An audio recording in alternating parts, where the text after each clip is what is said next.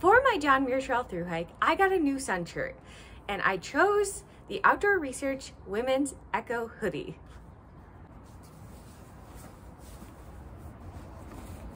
Now that I finished my thru hike and I had ample time to test it out, I wanted to review it and let you all know what I thought. So here goes. This sun hoodie is only 3.9 ounces and it's made from recycled polyester. The company boasts that it has an odor control feature, it's quick drying, it's moisture wicking, and it has a UPF rating of 15. It also has a ponytail port in the back, if you're into that sort of thing. Doesn't really work with my side braid, but what are you gonna do?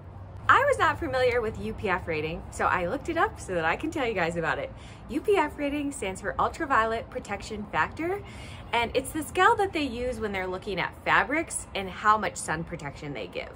So a UPF of 15 is really kind of the minimum that you want to have if you're going to be out in the sun. And what a UPF of 15 means is that it lets 1/15 or about 6.7% of ultraviolet radiation through the shirt to your skin.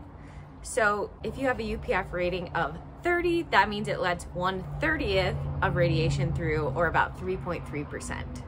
The Skincare Foundation recommends that you wear clothes with a UPF of at least 30, but again, 15 is still considered good. Lighter fabrics tend to have a lower UPF than darker fabrics. So with this hoodie specifically, because I have a light color, the UPF is only 15, but some of the colors have a UPF of 20. I found a good REI article explaining UPF in more detail. If you're interested, I'll put that down in the show notes. And they also say that tighter woven fabrics have a higher UPF than looser fabrics.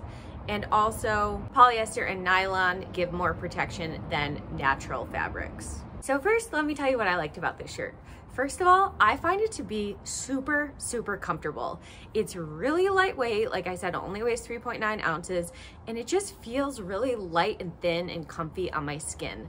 Like, I have had sun shirts in the past that were not the most comfortable, and I didn't necessarily want to wear them in the sun because they made me feel a little bit hotter than if I was just wearing a tank top. But with this shirt, I actually wanted to wear it every single day.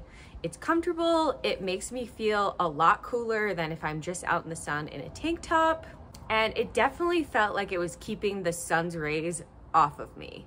JMT is a really sunny, really exposed trail, which kind of drove me bananas. Like, there were hours of the day when there would be not a lick of shade. And so this shirt really kept me feeling sane, honestly. I don't know what I would have done without this shirt. Make sure you bring sun protection if you go on the JMT. I also really liked that it did tend to dry really quickly, and it did keep moisture off of my skin. And I wore this shirt for 10 days without a shower or laundry in a row, and I can't say that it didn't smell at all, but the smell was minor, honestly. It did not smell that bad after 10 days, which I call a win. A couple things that I didn't like, and these are kind of shallow. Number one, the color's not as vibrant as it was in the marketing photos.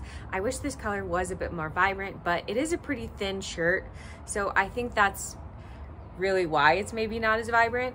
And number two, it got stained really quickly. I've put this through the wash a couple of times since I've been home, and still it's got dirt stains all over. It's got pit stains.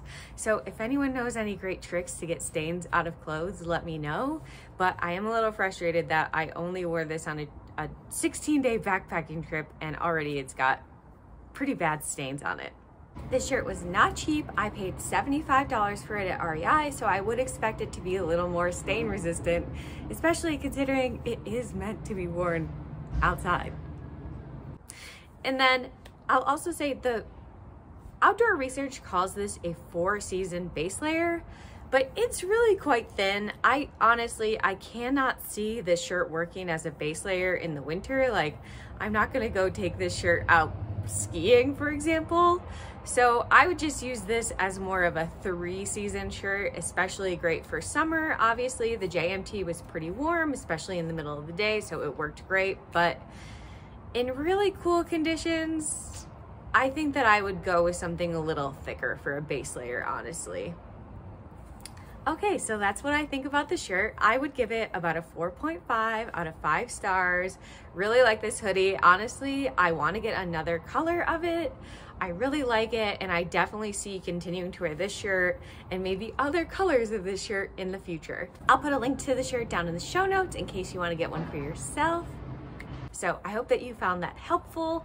Make sure you subscribe to my channel for more hiking, backpacking, and outdoor content. Thanks for being here, and I'll talk to you later.